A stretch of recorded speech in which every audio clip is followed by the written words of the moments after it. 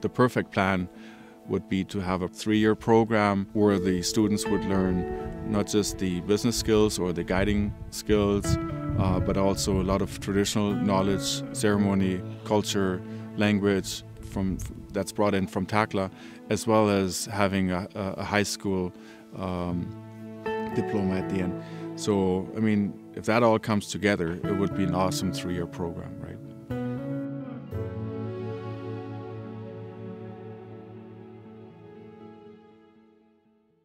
We should start from here. Pierre can hit from here now.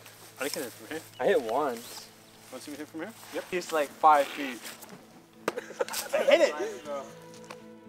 I was given the opportunity to document a few days of the Driftwood Valley Apprenticeship program this last week. During the week, Michael explained the idea of the program and what it hopes to accomplish. In the few days I was there, I noticed how unique of an opportunity this would provide for our youth who might have difficulties excelling in the standard education system. The hands-on experience made every educational activity blend in with play, and what caught me off guard the most was how expressive and interactive the boys were. Playful personalities made the trip feel like it was over way too soon. My name is David Coombs and I'm from Takla. Dude, your ankle's already broken. Face shot. Hit him with the right. Hit him with the left. Kenny. We've been trapping for a bit. Just got these logs, peeled them, just been chilling, pretty much.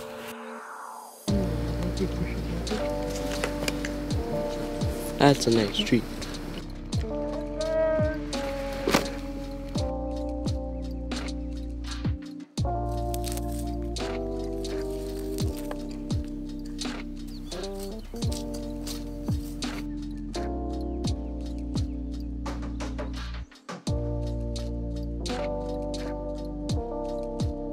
I'm Pierre Charlie and I'm from Takla.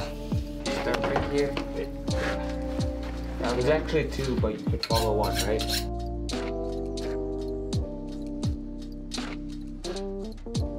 It's fun. We laugh every night. We stay up till like 1 laughing. And then our stomachs hurt and we just fall asleep.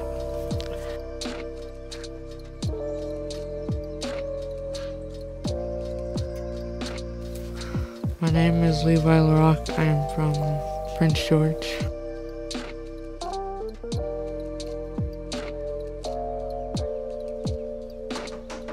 Do you think you've learned a lot of stuff? Yeah.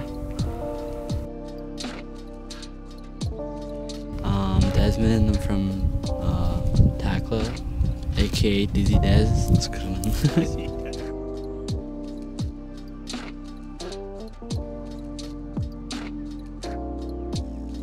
Doing pretty good ever since the other 2 boys came up.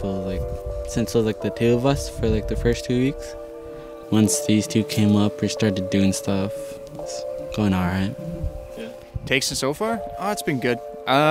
Kids are kind of responding well. Seem to like the bush. A little bit attracted to the fun things more so than the work-esque things.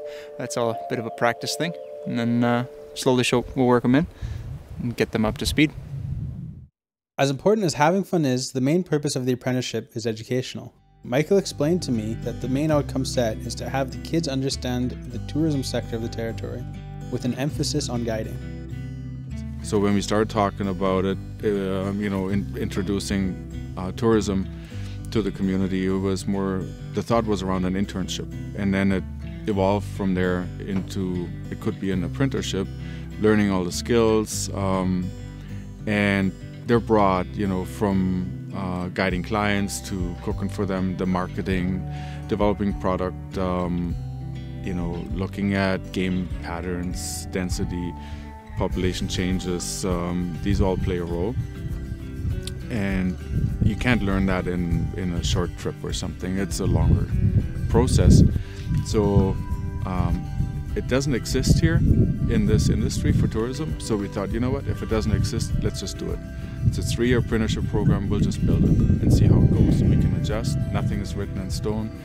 Offered to a couple of students, and if they have a passion in the outdoors and in their culture and on the land, and you can build all sorts of different tourism experiences out of that.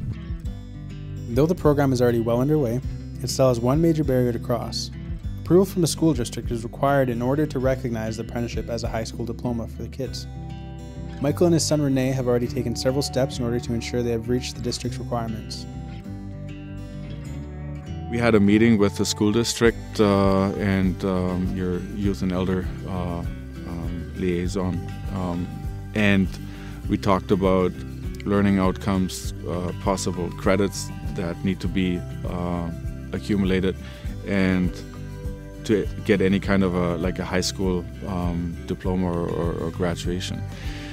So Renee spent the last month and a half dissecting the government curriculum, learning outcomes, and trying to see how things we do on the land or projects that we do, or the marketing, the product development, cabin building, even fishing, fly fishing, tying flies, archery, whatever it is that we do, how do you convert that into learning outcomes, or how can you match these things so that they're actually lessons that are learned outside of a classroom setting. It was clear to me that the staff all had an open-minded approach to the program, with the kid experience and education being the key indicator on their success. With approval from the school district and support from our community, the opportunities that can come from this program are endless. Whether it be a high-risk youth divergent or a new way to build Tackla's future tourism sector, this is something worth paying attention to. What I see, above anything else, is that the Driftwood Valley Apprenticeship teaches our youth land-based knowledge by placing their education back on our traditional territories. That, to me, is priceless. And what are some of the messages you want to send back to your parents if they're watching this, or your family back home? I love you. I don't know if that's my dad or my mom, and I love you too. I don't know which one is the video. Say hi to your family back home. Hello. Well, my mom, miss you. I know you're in Prince, and other people in Takla. Hopefully everything's going fine. I'm doing fine here with the boys. Yeah, it's everything, man. Well, Dizzy Dez out. Yeah, Dizzy Dez is out. I'm having fun. Doing all right. In need of some money. I just want money. Alright, that's good. You can get out of here. Okay. Go get Pierre's still busy. Is Dez over there? Mm-hmm. You send Dez over.